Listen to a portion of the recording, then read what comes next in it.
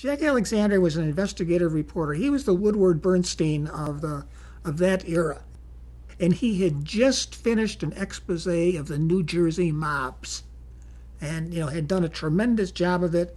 And most people figured he wasn't going to be living long.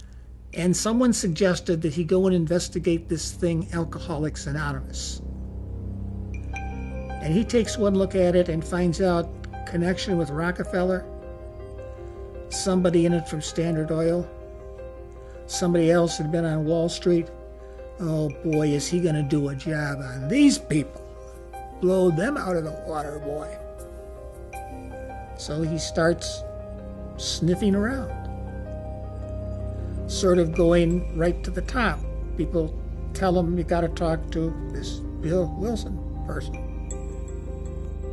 He's used to dealing with these people who have stuff to hide and are good at hiding it. Wilson says, great to have you. Come on, let's go to some meetings. I want you to meet some people. I want you to see what we're really like. This totally blows him apart.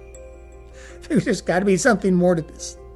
And he keeps saying, there's got to be something more. And Bill says, yeah, well, we got some people out in Akron, too, and in Cleveland. And maybe if you're going to do a story on us, you should go out and talk to them, because they're a little bit different than we are.